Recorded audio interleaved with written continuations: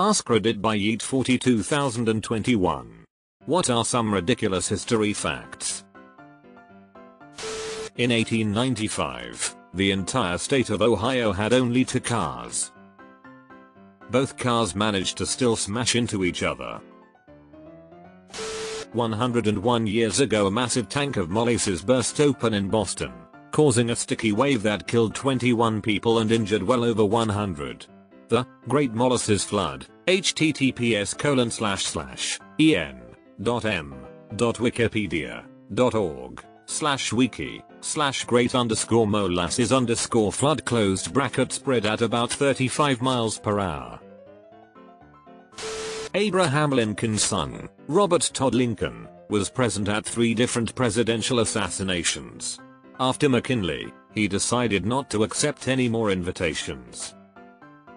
Also, Robert Lincoln's life was saved by John Wilkes Booth's brother, Edwin, a famous actor, who pulled him out from a train that was about to drag him under its wheels. https://www.historinet.com/edwin-booth-saved-robert-todd-lincoln-saved-life-2.htm.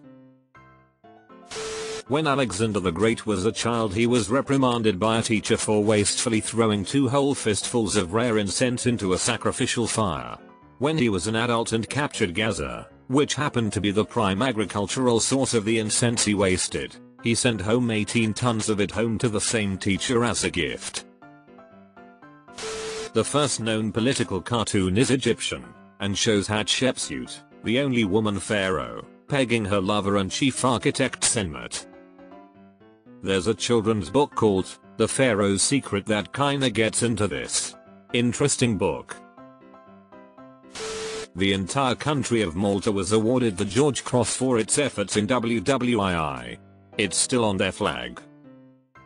Interestingly enough, it sounds like the conditions for the awarding of the cross are kind of similar to how the Knights Hospitalier operated back in the Sword and Shield days. If you're unfamiliar, they were more or less a precursor to the Red Cross and the first real paramedics. Karl Marx's great-great-grandson has a YouTube video of him doing Parker, called ! I watched it and it's not actually bad or anything. Just funny considering his lineage. Former US President Andrew Jackson was approached by a man who pulled a gun on him. Smaller history fact: this was the first assassination attempt on a US president. The man pulled the trigger and the cap went off, but the gunpowder failed to light. The man pulled a second gun and fired, but the gunpowder again failed to light. The assassin tried to get away, but not before Andrew Jackson got him and beat the shit out of him with a cane. He also once won a duel by simply letting the other guy shoot him. He knew it would be a hastily aimed shot and probably not deadly. So, he let the other guy just straight up shoot him. Then he carefully aimed and shot the other guy dead right there. He recovered from the wound rather quickly as well. Potatoes were not very popular as a food in France. Like, they were seen as fit only for animals. Not only that, but they were considered generally not digestible by humans. So a pharmacist named Parmentier knew they were good food and wanted to popularize them among the working class. So he got a 2-acre farm to grow potatoes and placed armed guards around it at all times. People assumed armed guards meant something very valuable was growing there, so they began to steal the potatoes. That's how potatoes became popular in France's working class. He also told his guards to accept bribes and to not actually catch anyone. During the Cold War, there was an idea to drop XL condoms labeled medium onto the Soviets to make them think we were anatomically superior and be more afraid of fighting us. Easily my favorite part of American history. Whoops, I dropped my monster condom for my magnum dong. American military members were also killed during the nuclear bombings of Japan. When American High Command was informed of their presence, their response was something like, "Targets remain unchanged." Nearly 800 Americans died training for D-Day. Pepsi once had the 6th largest military in the world after the price of Russian vodka couldn't cover their deal for Pepsi products. so they traded 17 submarines, a frigate, a cruiser, and a destroyer for a trade deal. Fun fact, the president of PepsiCo at the time told the National Security Advisor, "We are disarming the USSR faster than you are." Gorbachev appeared in a Pizza Hut commercial. Hitler, Stalin, Trotsky, Freud, and Tito were all living in the same area of Vienna in 1913. The Friends theme song. General Omar Bradley was stopped by MP during the Battle of the Bulge in WW2 due to them thinking he was a Nazi infiltrator. The irony was that he was stopped because he correctly identified the capital of Illinois as Springfield when the officer thought it was Chicago. I've met plenty of people who thought Chicago was the capital of Illinois just because it's our most populated city. Montenegro technically was in war with Japan for 101 years and they signed a peace treaty in 2006. Montenegro was allied with Russia in Russo-Japanese War and they declared war on Japan, but they forgot to peace. Not the only time this happened in history, the Scilly Islands were at war with the Netherlands for quite a while, if I recall correctly. Edit, Wikipedia link. Some people dispute it, but here's a wiki link. https://en.m.wikipedia.org/3_100_3_5_years%27_war.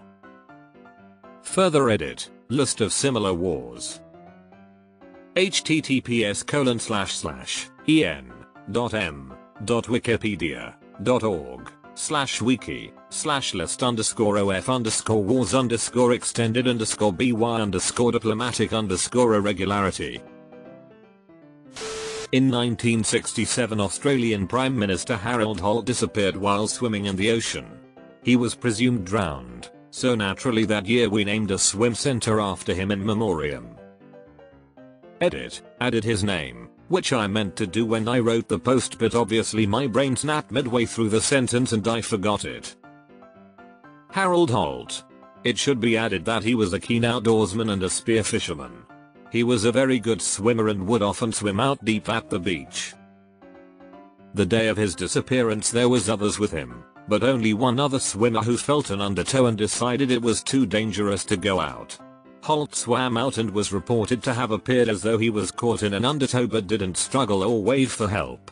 Then he just disappeared into the surf. There are lots of conspiracies about what actually happened to him, but nothing concrete ever has been found. He just disappeared forever. Once FDR died, Truman didn't know about the Manhattan Project, but when he found out he subtly tried to tell Stalin they were working on something big. Stalin was like, "Yeah dude, I knew before you did, since he had so many spies in America." Oh Truman. Henry Cavendish. The man who was vital in the discovery of gases and discovered hydrogen. He inherited a ton of money from his uncle, and built a special castle, I think. He was incredibly introverted, so it was designed so that he never had to meet or see any of his servants. He communicated with them through notes only. He did, however, appreciate other scientists coming to visit and talk. His works mostly came after his death, of course, but I found this guy interesting. Hannibal's defeat of the Romans at Lago Trasimeno. By leaving soldiers to light fires in the hills, he created the illusion that his army was 3 days' march away, when tens of thousands of men were actually concealed in the hills just above the lake. The Romans were surprised on the shore and trapped between the onslaught and the water. In their armor, half of the 30,000 Roman troops were either killed in battle or drowned in the lake. 5,000 were captured and the other 10,000 staggered back to Rome, creating panic that the greatest army in the world had just been handed their ass by a Carthaginian upstart. It was the greatest ambush in military history. During the Viking era, there was a leader named Sigurd. He allied with a Viking warlord named Thorstein. He wanted to conquer more land and expand his territory. He had already been very successful in doing so. This was until he feuded with another leader called Marl Bucktoothed or Marl Tusk. as his front two teeth were abnormally large and buck-toothed. They decided to settle their matters on the battlefield and both agreed on bringing 40 men each for the battle. However, Sigurd ignored the terms and brought 80 men. Buck-toothed had realized he had been betrayed but did not give up. They killed a number of Sigurd's men, but alas, they were overpowered and were all killed. Here's the catch. After the battle, Sigurd ordered his men to behead all the enemies and tie them to their saddles as trophies. However, as Sigurd rode home in victory, the severed head of Buck-toothed pierced his leg, which led to an infection, killing him soon after. This can't be fucking real.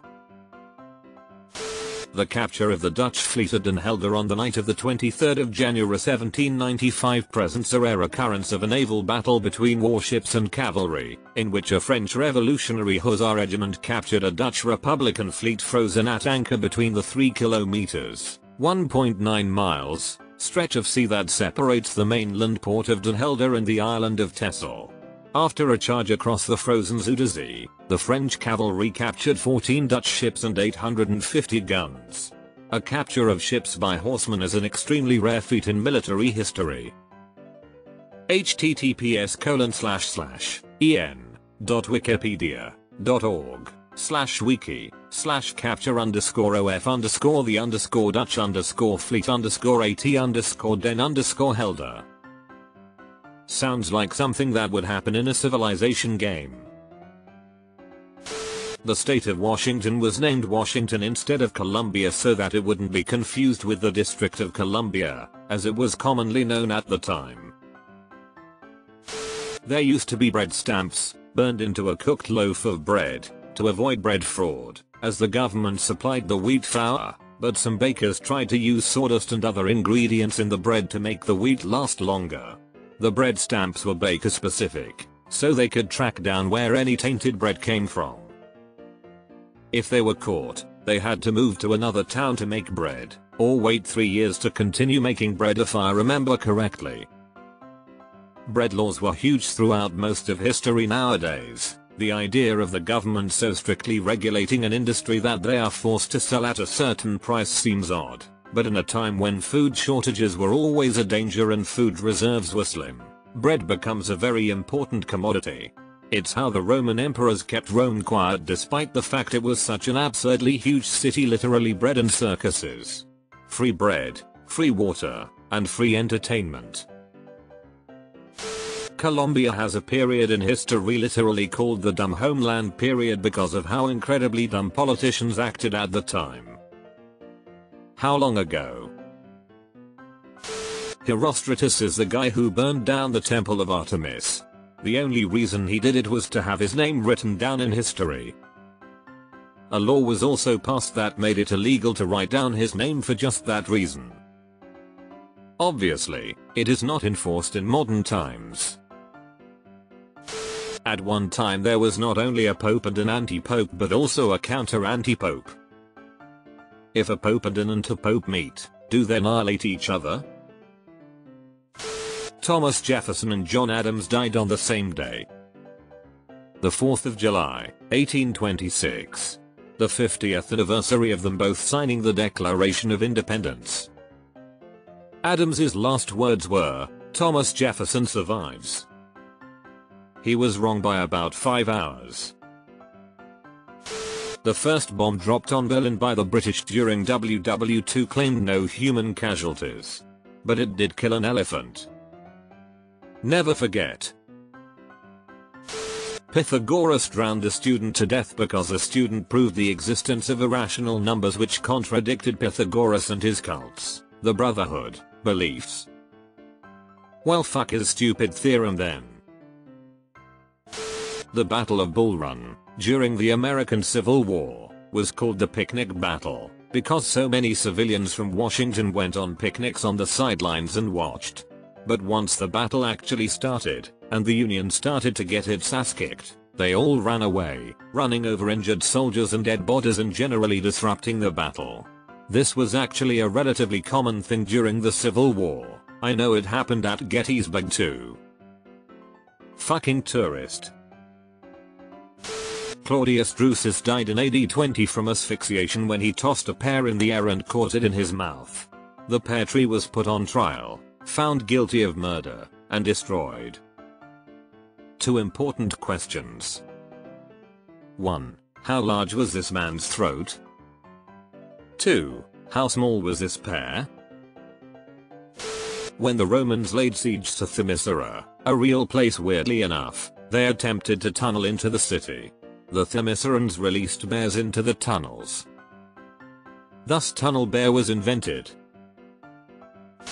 Ancient Greek and Roman marble statues were actually originally painted and were colorful. A lot of the statues' paint faded away and went away over time. Some people cleaned off the paint thinking it was debris or dirt, and other people just plain cleaned and removed all of the paint off of them because they preferred the look of white marble. Rome was actually a very colorful city, and it wasn't all made of just boring plain white marble. I'm taking a course in classical archaeology and it's almost painful to sit through them. My professor discuss what the early archaeologists did. There are literally entire books of anecdotes of this sort on Ben Franklin. That man was the OG of trolling. He was so good at trolling under the pen name of a female, Silence Doggett, he received several marriage proposals. Only then did he reveal her true identity. Original catfish. As St. Lawrence was roasted to death on a gridiron, he is said to have remarked to his torturers, "I am cooked on this side, turn me over." St. Lawrence is the patron saint of cooks and comedians. The first comedy roast. I bet Jeff Ross was there. The Pastry War. A French pastry chef who lived in the outskirts of Mexico City wrote a letter of complaint to King Louis Philippe claiming that in 1832 the Mexican army damaged his shop and stole several cakes, for which he was demanding 60,000 pesos from the Mexican government, who ignored the request. After this incident, King Louis Philippe decided to block all ports of entry in the Gulf of Mexico, which later on led to the French invasion of Veracruz.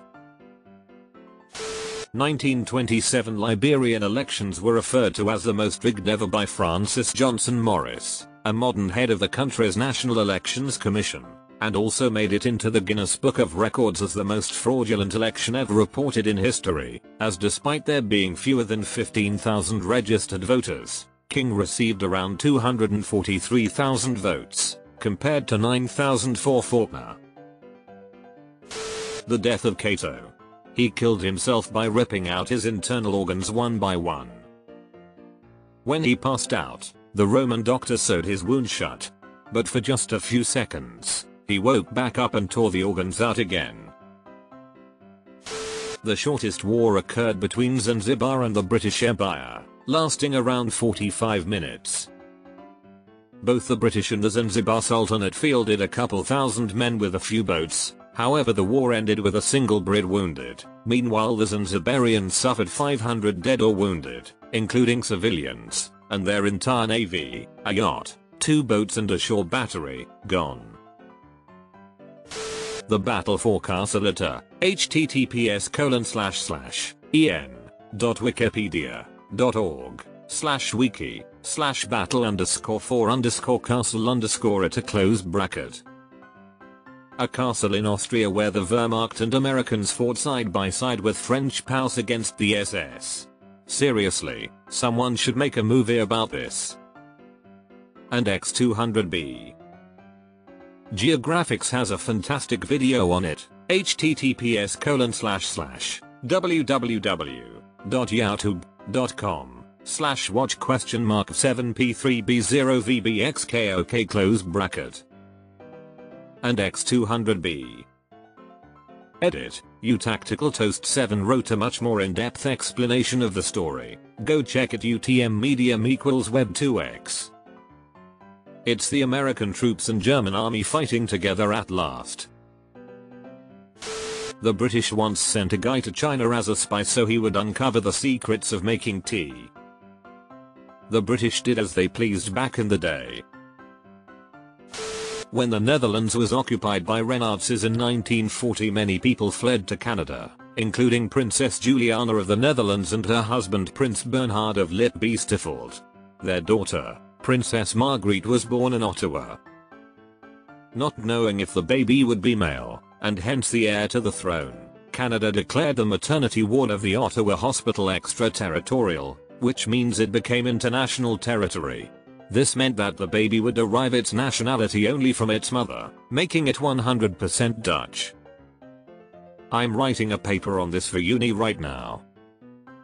The Dutch still send thousands of tulip bulbs to Ottawa as a thank you every year, and as a result Ottawa has its own tulip festival. It is told, by Herodotus, that when Xerxes invaded Greece he had to build pontoon bridges, which were destroyed by a storm before completion. Xerxes was so upset at what happened that he had every engineer beheaded and sent soldiers down to whip the sea 300 times for its failure to obey him and comply with his plans. I think Dan Carlin talks about this on Hardcore History. If I remember correctly, they branded it with hot irons, and threw shackles into it as well. Supposedly they also shit-talked the water, calling it briner and turbid while they beat it. During WW2 a bunch of German soldiers got separated in rural Russia. They were trudging through snow with no food or water for days before finally finding a supply drop that missed its mark. They opened it up and found only black pepper and condoms. Edit. For anyone wondering, my source for this is Storm of War by Andrew Roberts. Unfortunately I can't remember the page number because I read the book a few years ago, but I believe the chapter is called Clash of the Titans. I'm sorry I don't have more exact source, but I'm a random commenter, not a history teacher. Welp, the pepper will temporarily make us feel warm, and as for the condoms, when in Rome. Ancient Romans would put sandals on the hands of sleeping people then tickle their face so they would slap themselves. Etchu, brute. The election of Volodymyr Zelensky. https://en.wikipedia.org/wiki/Volodymyr_Zelensky as president of Ukraine. People talk about how crazy it is that a reality TV star got elected president of the US, but I think this story is even crazier. Zelensky was the star of a political satire show called Servant of the People. https://en.wikipedia.org/wiki/servant_of_the_people where he played the president of Ukraine. The show's last episode aired on the 28th of March, 2019. 3 days later, Zelensky carried 30% of the popular vote in the first round of elections, almost double the number carried by the incumbent President Petro Poroshenko in second. 3 weeks later, in round 2 of the election, Zelensky won with 73% of the popular vote. This is like West Wing star Martin Sheen defeating George Bush to become president in 2004. Just seems like the type of thing that'll be turned into a great. Funny side fact about Zelensky. He plays the piano with his dick. As part of a comedy duo act. During the most critical portion of WWII, the Japanese thought they had sunk or disabled 3 American carriers when, in reality, they had only bombed the USS Yorktown 3 times. They were caught with their pants down when the bombs started landing at Midway. The documentary The Greatest Events of WWII in Color has a very nice episode about the Battle of Midway. Highly recommendable. Edit. It's on Netflix. Edit 2. Purple Sailor pointed the real name of the documentary out. In 1714, a Norwegian captain and an English captain had a 14-hour-long ship fight. Afterwards, both ships were badly damaged and the Norwegian captain was running out of ammo. He sent an envoy to the English ship, asking if he could borrow some of their ammo. They said no. "I'll send some," promptly fires cannon. The Olympics used to award medals for art pieces. Famous sculptors of the time would display their sculptures for prizes. Harry S. Truman was a senator for 10 years, then became the vice president on the 20th of January, 1945.